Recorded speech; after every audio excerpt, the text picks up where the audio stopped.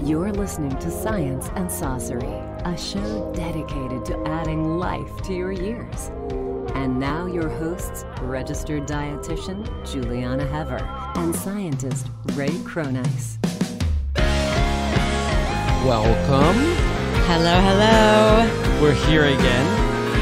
Yes, I'm we very are. excited about our guest today. Our celebrity star, amazing success John story. Henny is here with us today. John was a client 2 years ago, 140 pounds. Just rocked it. And 2 years later, he still has that weight off. And so we're going to talk to him today about his transformation and how he's managed to keep it off. How have you been? I've been great, thank you. Are you excited? Of course I am. This is the one that we like to tell people about because he's so inspiring and it's a great story. He's a light. So we have John Henny. John, welcome.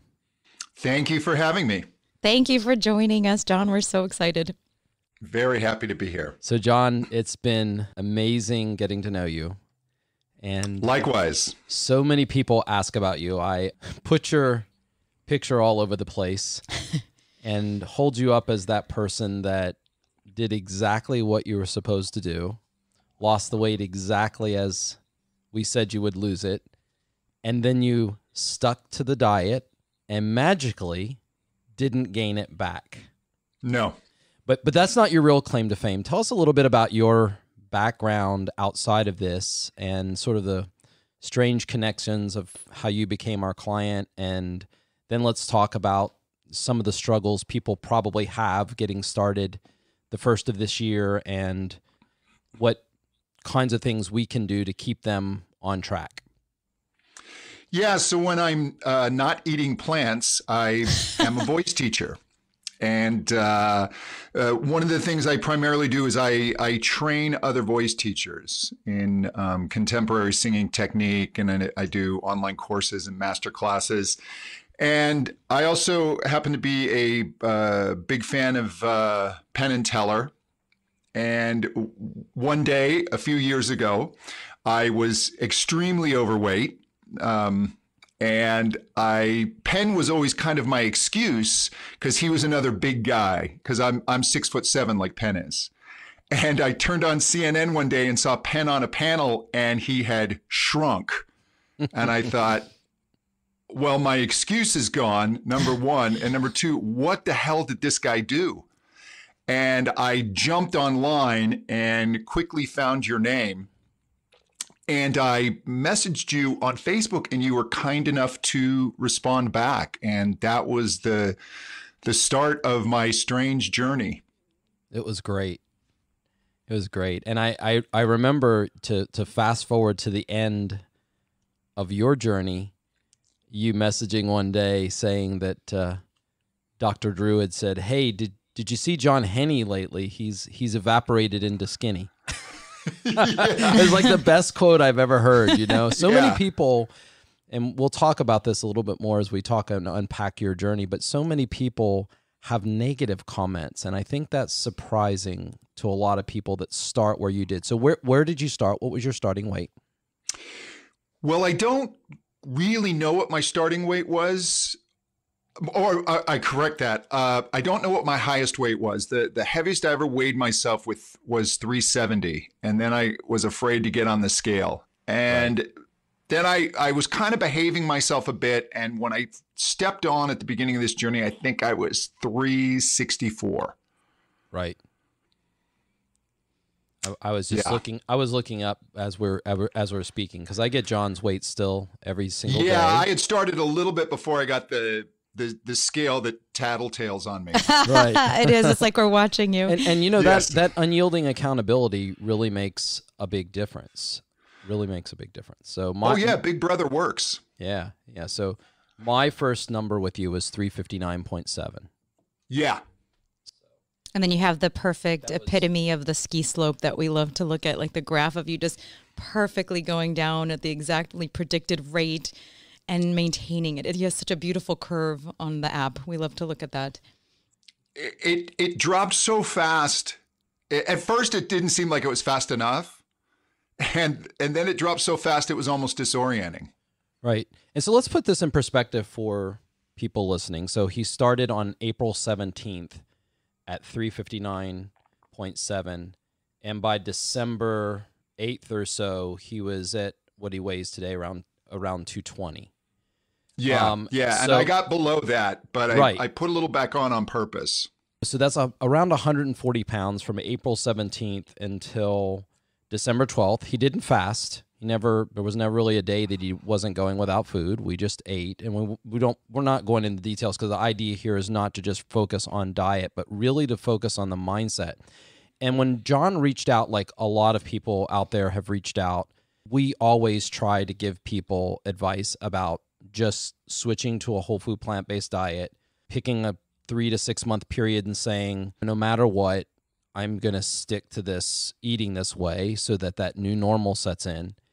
And when we have clients that have more than 100 pounds to lose, what we often do is we talk to them because we really want the mindset. And we talk to them and say, would you prefer that you start out with our sort of extreme, and I would say extreme, it's biologically normal, but it's socially extreme. So, but our unyielding accountability in the beginning and then keep going, or would you prefer that we give you some things in the beginning to get started and get down to within that 50 to 70 pound final push and get us there? And John elected the latter. He said, hey, I'm going to get going here, and I'm really going to do what you're telling me to do. And that makes a big difference, because if you're not willing to do it then, you're probably not willing to do it when things get tough. So, and we'll talk, for example, a trip that John went on. I'll let him tell a little bit about that. But John did that, and I watched his weight going down. We messaged back and forth on Facebook Messenger and other things to encourage him some, but he got down there, and then right on schedule, he hit the weight that we had predetermined. He said, okay, Ray, I'm ready for the cult. I'm ready to start. And that's pretty much how it happened. Right, John? Yeah, it is. And I was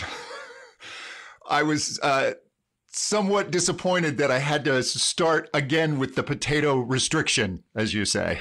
So, John, that's like the key point. And before we go through the entire journey, you were ready. And besides Penn being a role model, like, what was your mindset? What had you had any difficulties with having the excess weight? Had it taken a long time to build up the excess weight? What was your mindset? How did you feel? What made you ready to do anything to accomplish this amazing goal?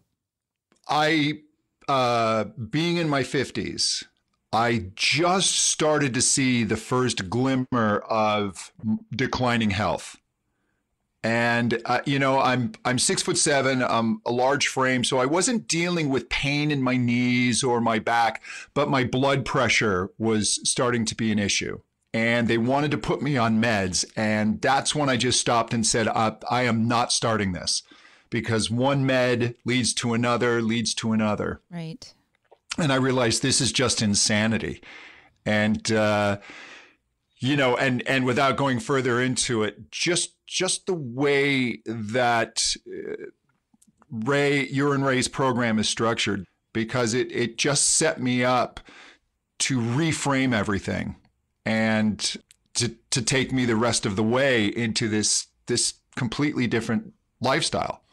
Were you surprised at how many cues to eat and how your life was wrapped around food before and you weren't even aware of it? Was that a surprise to you? Yeah, I would find myself driving down the street and just being overwhelmed by how much I was being inundated with sugar, salt, and fat everywhere I looked. Right. And it's just constant, and you start to be aware of just how much time you spend eating and mindlessly eating and just eating things that you maybe enjoy for the first couple of bites, and then it's just this robotic idea of just shoving as much in as you can. Right.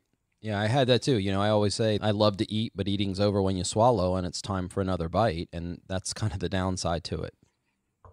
Yeah, and just eating to where you're sick, like and I, as a voice teacher, I knew better, but eating late and having reflux and it affecting my voice and just all of these consequences that I was building up in my body that I was ignoring. It's crazy to look back on it now.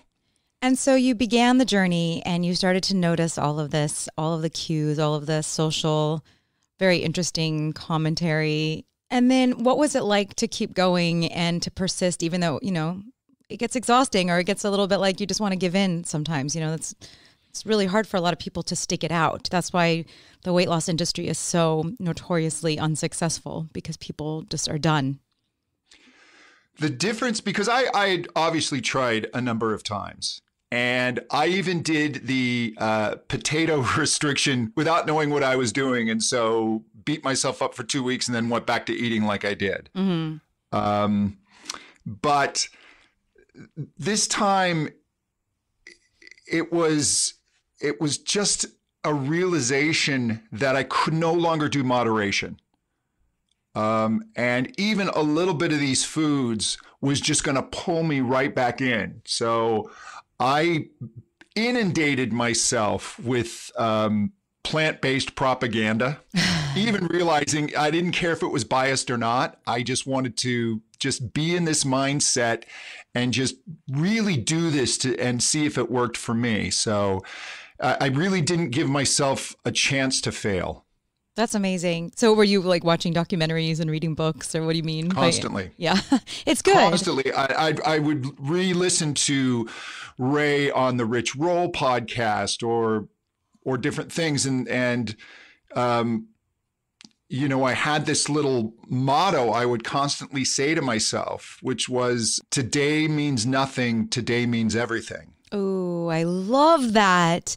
Oh, that's beautiful. I like it. Yeah. And the other concept that I think a lot of people don't quite recognize is something Michael Goudeau said to me for the first time when he was losing weight, which is, we lose or we gain in this bite. To create the visceral reality that right now, in this moment, is always when it happens. And yet our minds always want to look to the future about what we're going to start next Monday or the first of the year or whenever. They always want to look back and say, well, it was this event or it was that event or I had no choice, etc. But the truth of the matter is it always happens in this bite. And we have a very strange way of thinking that pushes away the focus of in this bite. And that's something I think we do when we're coaching people. We're always making jokes about things, and we keep in this bite in the forefront. And one of the things I do remember is in the midst of this is John had a contract. He talked about the fact that he was a vocal teacher, and that's like pizza, right? and he was a vocal teacher, and he had a trip to Japan. And I'll never forget this text because he said, I'm going to stick to the program and I'm going to Japan and I want you to help me do that. And I'll never forget his text before he took off because he said, Ray, this is the first time in my life that I could ever put a seat tray table down and I'm comfortable. Yeah. And that wasn't first class. Am I telling the story correctly? You are. And it almost brought me to tears because I can only imagine so many people are dealing with that. And that lean you is always inside there, right? We always affectionately talk about our fat suit, the lean person inside ourselves, the accumulation of calories that's outside. But tell a little bit how that experience was. Well, there's nothing that reminds you how overweight you are, quite like flying. From getting yourself through the airport, through security, trying to put your shoes back on after going through security checks, to then the dreaded folding yourself into the seat. And I used to always panic if I could get the seatbelt fastened because I didn't want the embarrassment of having to ask for an extender. Oh, wow. And so I would just suck in and push. And I remember one time struggling so hard with my seatbelt that I'm in my seat kind of gasping and sweating and thinking, I think I'm going to have a heart attack. And in that moment going, I don't think that food was worth this moment. And cut to when I lost the weight and I'm going to Japan. And I mean, I'm just zipping through the airport, just walking so fast. And everything was comfortable. Everything was easy. And to just sit in a seat, and it was, I could, even at 6'7", I could fit. Not comfortably, right? I still have my knees, but I could put tray tables down, and I didn't see when I was, maybe getting on Southwest. Obviously didn't go to Japan, but where you have to pick your seat. When I was 370 pounds, just seeing people's eyes looking at me like, please don't sit next to me. Right. So it was completely different and completely liberating. All of those decisions, like you said, everything is in that moment, that one decision. And then it's so motivating. Like, it keeps this consistent reminder of why this is so worth it. And, it's like this series of saying no to things for temporary pleasure, right? Which is kind of what happens throughout the day, where there's constant invitations to eat this and eat that, especially, during the holidays. And there's always something going on where there's these constant requests and you're constantly bombarded with these temptations. And having those moments where you had, that sounds so profound. And I remember when Ray read me the text and he was so excited. And then you were so successful on your trip, which is hard to do when you're traveling, especially internationally, and especially somewhere where they have amazing food like Japan. It was like reaffirming that all of these decisions were 100% worth it.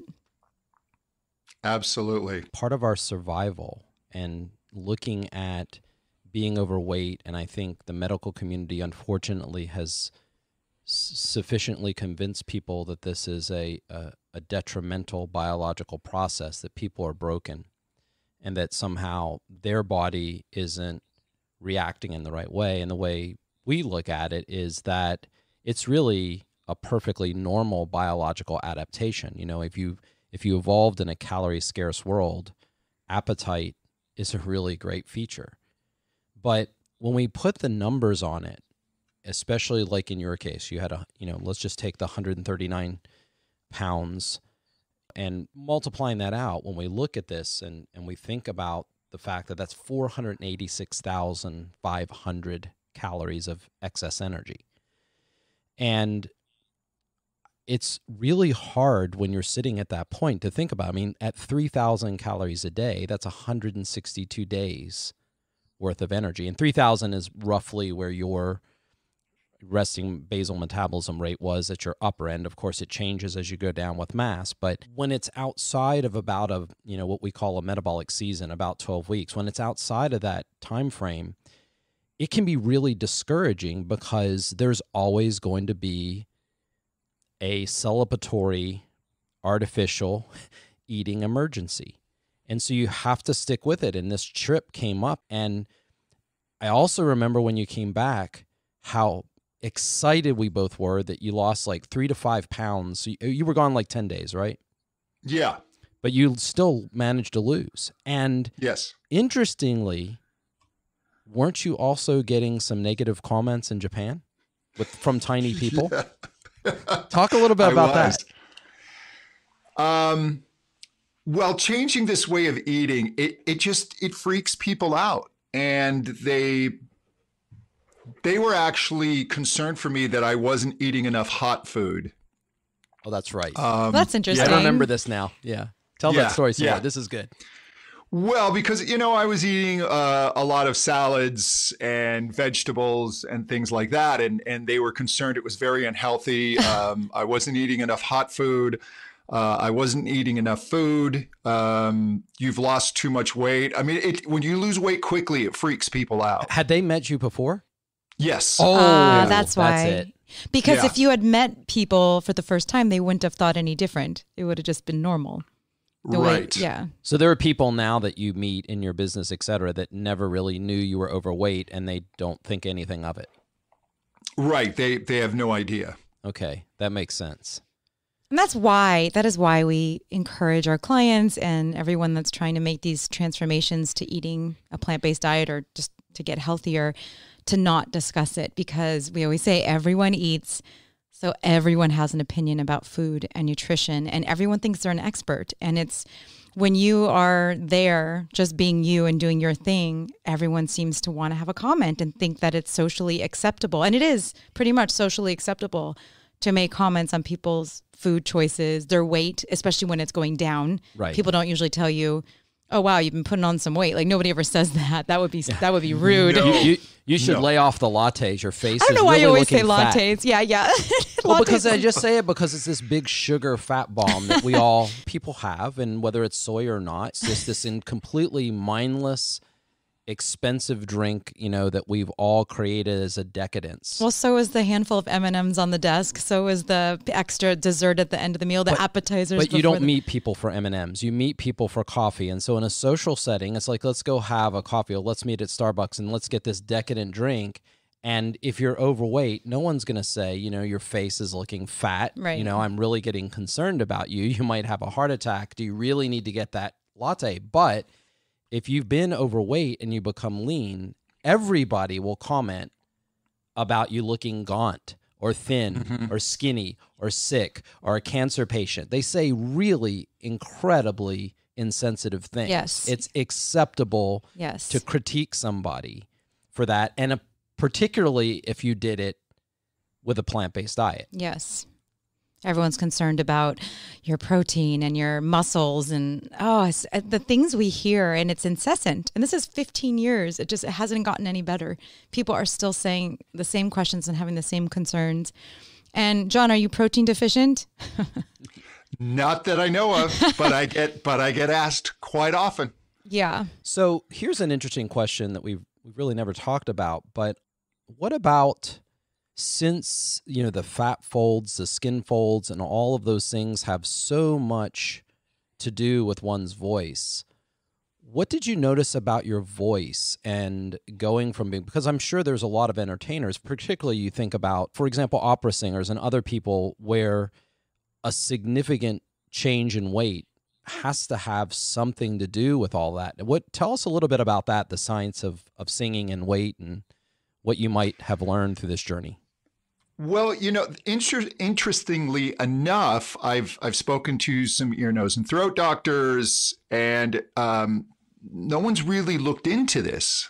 But obviously, the vocal folds, it's essentially ligament, muscle, and then it's like a gelatinous material that vibrates, and then epithelium cells over the top. And this mass, I think when you lose weight, there has to be some reduction in it. And one ear, nose, and throat doctor I spoke to said that they sometimes see that in bariatric surgery patients, where you do get some vocal weakness from losing the weight. And I did experience, because I had so much weight to lose, and I did experience some vocal weakness coming out of all of it. So that, I think that's really the only downside that I experienced on a temporary basis. So you recovered from that, right? Yeah. I would say, I'm still working on building up my voice, and I've frankly been so busy teaching and doing all the things that I do that I often don't spend as much time on myself as I should. But I'd say my voice is about 90% back. Wow. For people interested in this, and also, John, I don't know that we've ever talked about it. My friend Nate Ball is an engineer, really amazing guy, but he spoke at TEDMed 2011, and he's a beatboxer. He's an engineer and a beatboxer, and so they shoved a camera down his nose on stage, and he beatboxed with the camera on his vocal cords. Whoa. It's surprising we don't know more about this, and I think there is an interest there, and I imagine that there probably is someone out there that worries about it, and what you're saying is there's actually at least something they have to consider. Yes. Yeah. If you are an overweight professional singer and you want to get healthy, you might want to do it a bit more slowly. in that case, I'm not entirely sure, but just based on my own experience, although for myself, I needed to do this quickly because it was really just becoming a health issue. I can understand that, but my guess is that there probably is a good balance that one could strike between what their performance is like, lugging themselves around and not being as physical, especially if you're performing on these grueling tours and you're doing that. But it just seems like that just getting it done. I really, when I see people slow down, again, if you think about that, disposing of 468,000 calories, that's a lot of calories that have to go by. You know, that's 3,000 calories a day of extra calories for 160 days. And people just don't realize how efficient we are because we're these mobile, we used to call them at NASA, self-loading carbon payloads. So because we're mobile, it's really critical that we store our energy in very dense forms so that we can stay mobile. And fortunately, there's a backside of that is that we have this unnatural access to calorie content, which means we can sequester a lot more energy than probably could ever be done in nature. I think it's really shocking for a lot of people, and even to see it as a dietitian and for us watching our clients, the difference between what it takes to lose weight and what it takes to maintain that weight loss. And I'd love to hear about your experience, John, because it's been a while now, but you could get away with a lot more after the fact. Like weight loss is a special period of time, and we call it weight loss, WAIT, because you're waiting to go through it, for your body to go through and metabolize those calories until you're, using up your stored energy organ. But once you get to that point, and which is what was so great about you, is that you just did it and got it done. And then you get to evolve into like a regular way of living where you're implementing some strategies, but it's much more feasible and not intimidating as the weight loss process. So there's a giant difference between weight loss and weight loss maintenance. And so what was your transition like? Well, the thing that I'm very thankful for is Ray had me get below where I ultimately wanted to be. Because as soon as I began to normalize my eating in the new way, the body's going through changes, and there was some rapid weight gain that kind of freaked me out. But since I was below where I needed to be, it didn't become a crisis. And I didn't start thinking, oh, my diet's ruined. And then that kind of tapered off, and I kind of found my my rhythm. But what really surprised me is I kept looking forward to being able to have a rare and appropriate cheat day. All the foods that I'd said goodbye to, I thought, yeah, but once I lose this, I can have them again. And Ray had said, what makes you happy can change. And I thought, oh, well, that's not going to work for me. I'm still going to love these foods. I've had one rare and appropriate day in 2 years. Wow. And that's because my kids wanted to take me out to sushi. Bravo. And I'm just not interested. Yeah. Right. It's crazy. And to put this in perspective, back to this weight loss and gain, John's only varied about 10 pounds up and down, which in is 2 years. Completely normal. That is completely normal for any weight. Most people that's vacillate. That's a 5% change for him at roughly at 200 pounds. So you are the epitome of, if you get down to that weight loss, and what Juliana was saying, if you get down to that ideal weight, losing weight and not gaining it are two totally different things. And it doesn't matter how much you know. For me, it's the same kind of thing. I have to push really hard, because when I did my original weight loss, I stopped early, not because I didn't know. I didn't know what I was supposed to weigh at that point. I really didn't. And I was, it was wrapped up in the diabetes and lots of other things, but I maintained that weight for, 3 to 5 years before I started doing more experiments, metabolic and losing. And exactly what you're saying, John, when I would just try to adjust my weight by 15 pounds, it would just creep right back up to that new normal weight. And for me to make the change that you made, and we did this with Juliana 3 years ago, it requires me to do the same thing. I need to get down to that new weight, shift it by 15 pounds and hold it for, probably 18 to 24 months. And that's just a guess. I can't say that there's really hard science with that. but hold it. And then you find it gets easier and easier, right? Like right now, you don't actively manage your diet. You're just eating. Is that correct? Yeah. And if it starts to creep up like a little bit, I'll back off the grains. I'll move towards the top of the triangle, if you will. We will. We love that. Talk triangle, John. Talk triangle. Yeah, and so I can just adjust, move up and down. Some less nuts, less grains, more greens, and then the weight just drops. I mean, I'm completely in control of it. Yes, that's great. And you have this hard number, right? Like you have this cutoff. Like, no, I will not get above this point. I know when it's time to rein it in because you've kind of established that boundary for yourself. Is that right? Exactly. And the change, it's not that big of a change. Right. It's not like before where I'd have to give up all these things I love. It's like, no, I have this range of foods that I eat. And I just move a little bit to the less calorically dense part of that range, but it's still all foods that I enjoy. It's not a punishment. Right. That's great. Yes. Have you tried anything out of the HealthSpan solution yet? I have indeed. So tell us about that experiment. Oh my gosh. So I did the eggplant rollatini. Yum. And the vegan ricotta in there. I had somebody tell me I really couldn't tell the difference between that and ricotta cheese. Yeah. It's very surprising to people, isn't it? It is. And then I did the... Did you make the sauce as well, or did you... I did. Oh, you did. Oh, What did you think of that? The sauce is fantastic. Yeah, my grandmother, I wish my grandmother were alive to try that. So that sauce is so good. She tossed meatballs and pig's feet and all kinds of other stuff in hers, But what we did is we took the spice set from Italian sausage and just bumped it up a little bit. So it kind of has that background fennel, spicy kind of thing. My grandmother liked things spicy. She put the red crushed peppers on My kind of everything. lady. Yeah, Yep, she did. yep. So, all right. So you made that. That's great. What else? I made the spicy chickpeas. What are they called?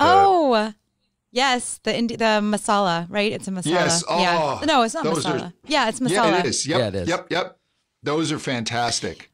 That was like I was always so intimidated. I love Indian food so much, but I was always intimidated because my Indian friends like, oh yeah, you just go to the spice store and you get like, I don't know, she would name off like hundreds of different spices.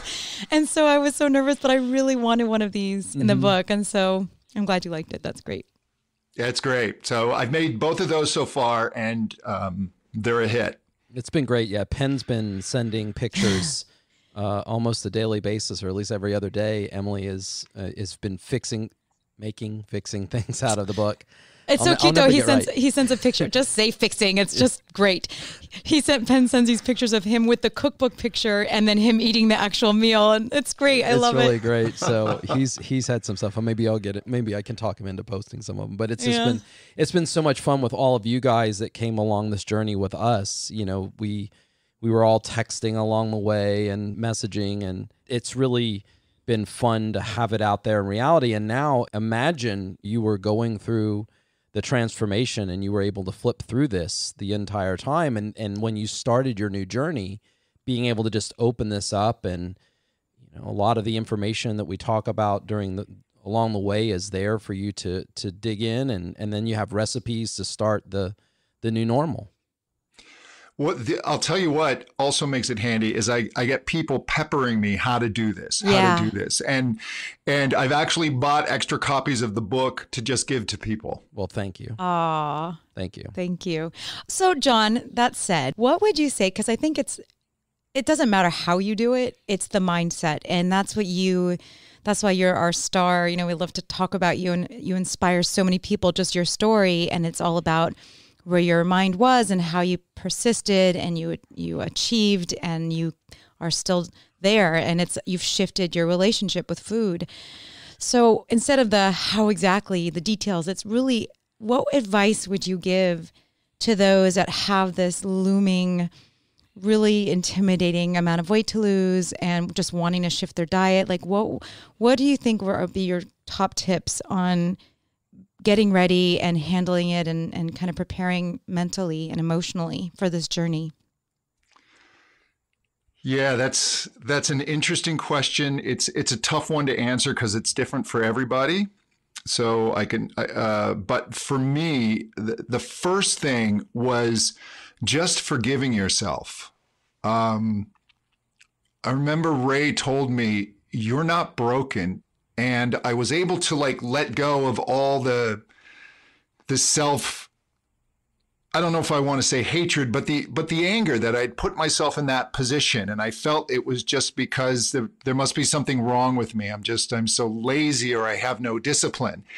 And it's like, no, we're actually, as Ray said, we're biologically driven to eat and to store calories. And now we have this food that didn't really exist like this when I was a child. And certainly not this inexpensively and conveniently. So you have to forgive yourself. You have to really commit. And when the day is tough, I just kept going back to today means nothing. Today means everything. Because I can get through this day. I can deal with it. But so in that sense, it means nothing. But I know if I fail today, that's everything, because then it's much more likely that I'm going to fail tomorrow. And you have to know that your tastes will change.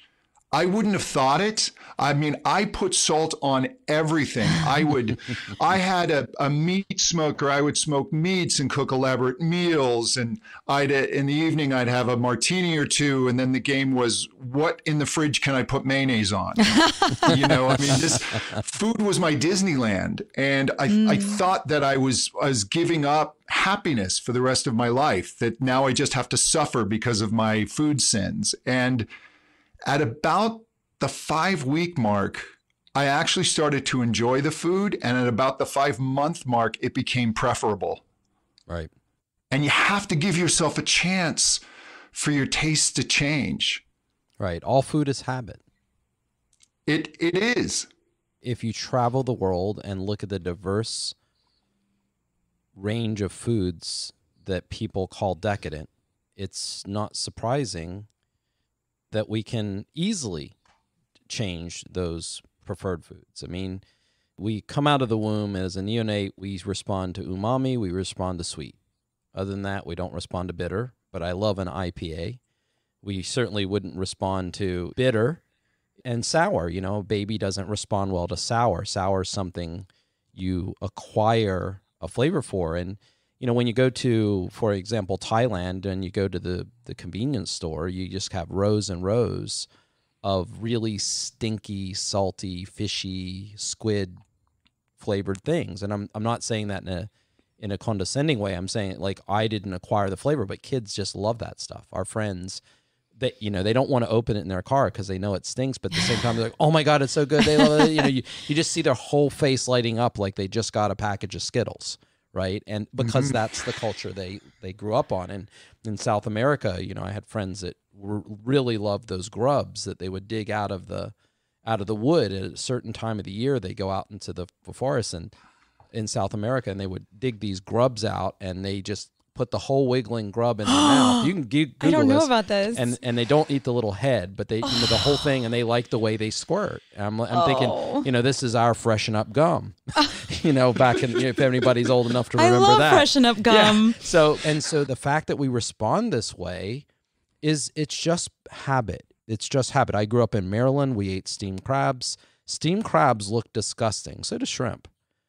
But you acquire a flavor, and then once you get used to, and for those people out there that have had them, the yellow fat that's in the corner of the crab, or if you're in, let's go down to crawfish land down in Louisiana, it's the, suck the head and eat the tail, right? So, all of that innard stuff that you eat out of there. So my point here is that this is true. That's the real world, and your lens on it is invented.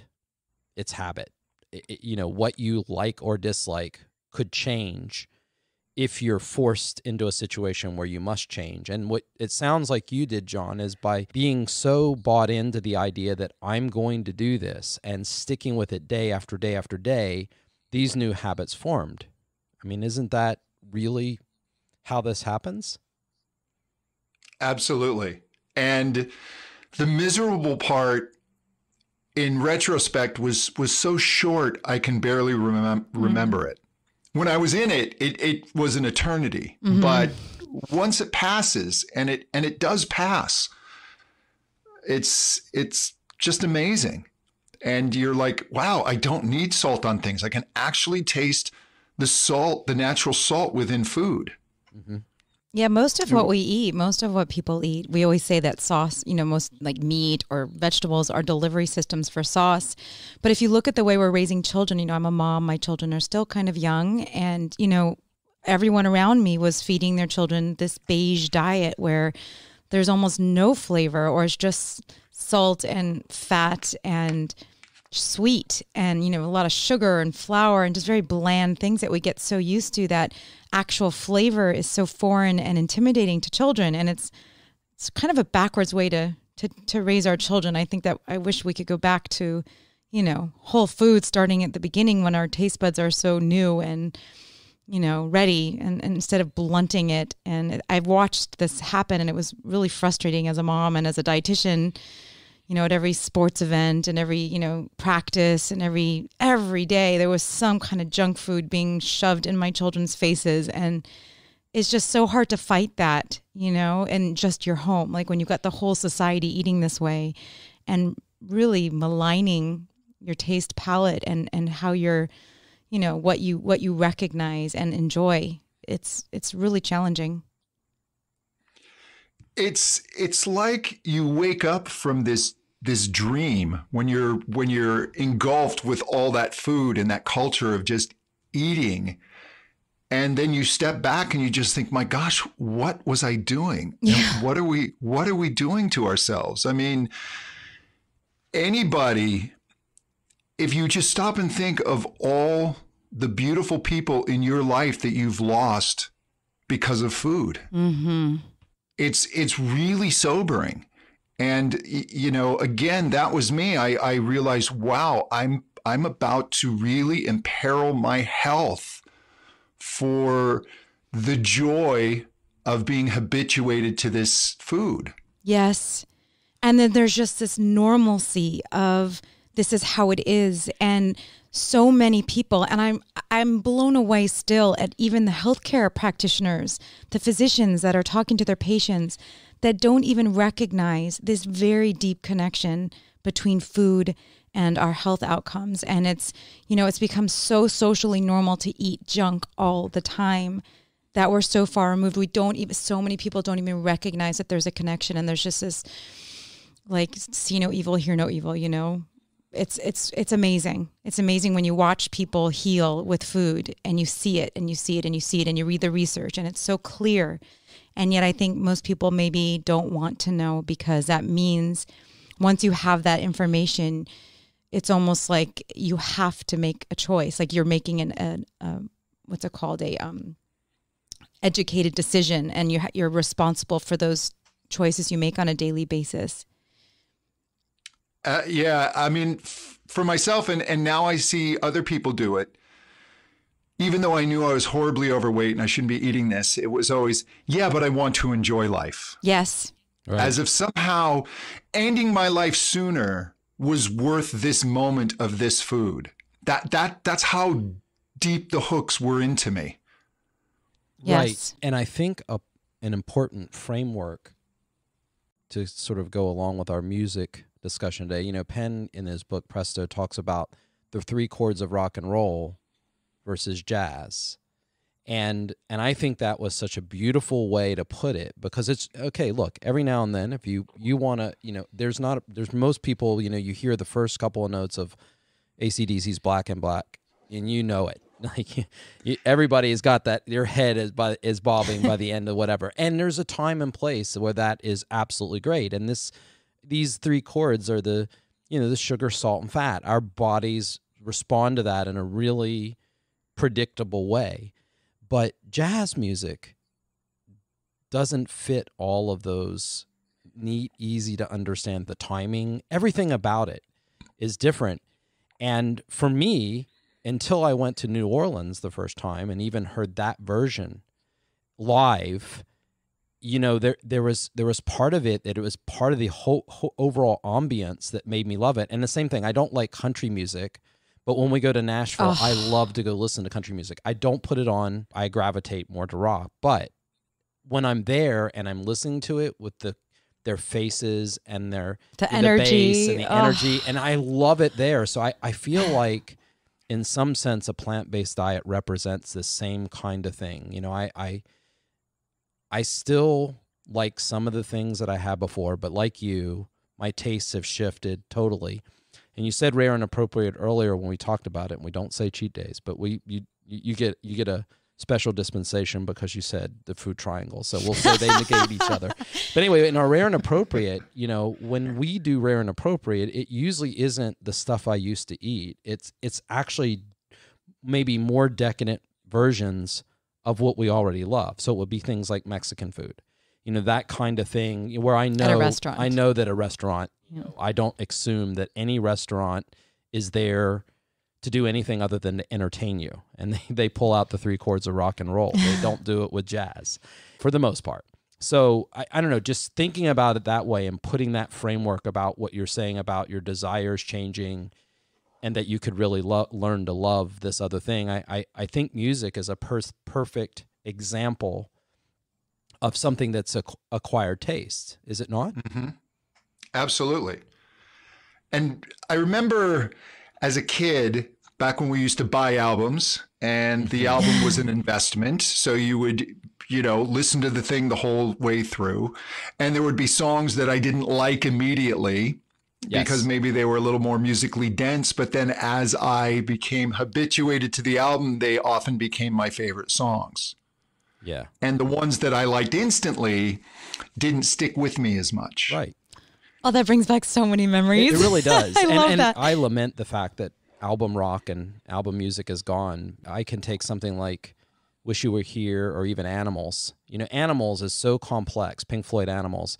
And yet you just listed 2 of my favorite albums. So. So Animals, and what's really amazing about Animals to me is that my mind remembers every little sound. My brain still to this day just remembers every little, you know, I mean, it's like you know it and it's familiar.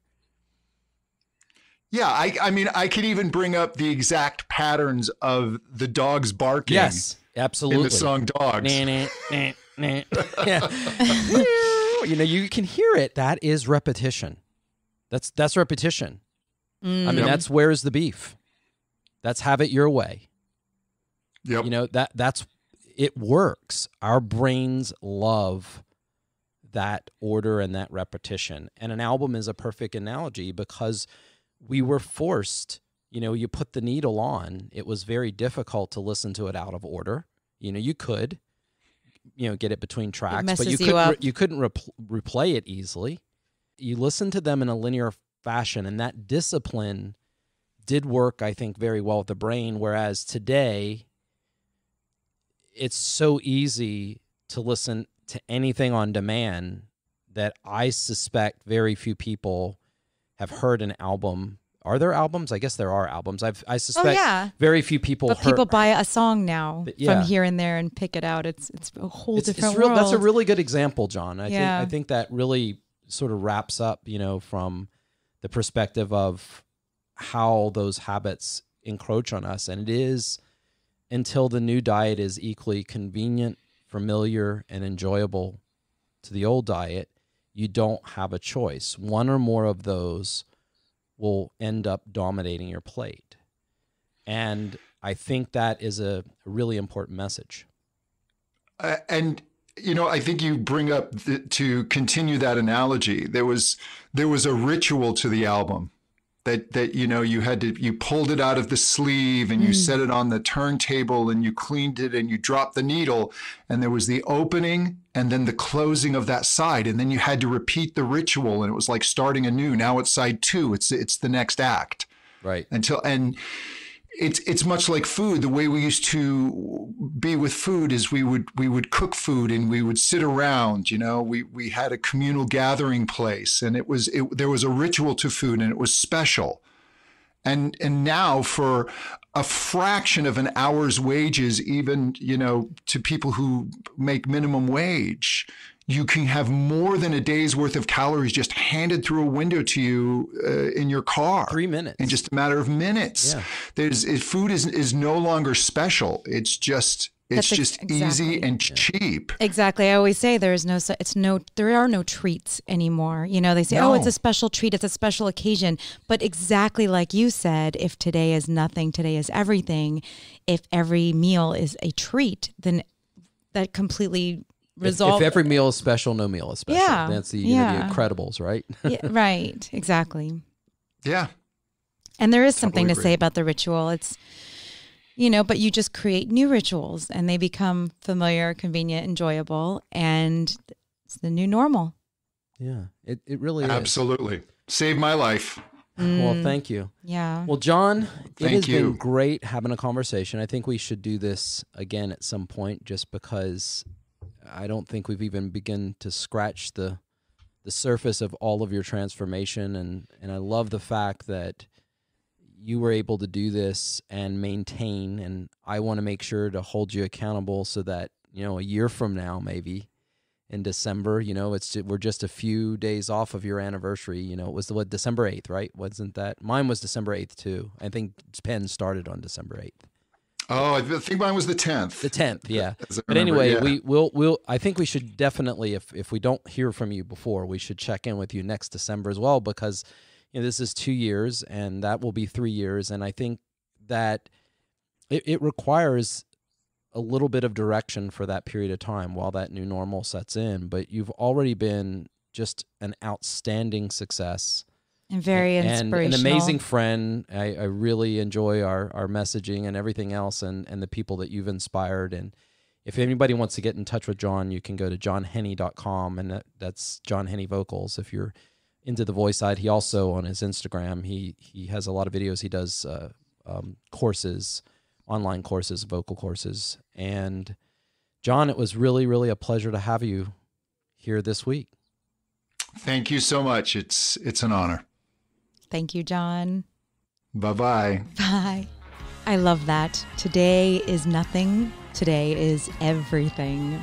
If every meal's special, no meal's special. Thank you for joining us on this leafy green path to good health. It's always the food, so remember, keep eating right. Thank you for listening to Science and Saucery. For more details about the content in today's show, or to contact Juliana and Ray, please visit us at healthspansolution.com.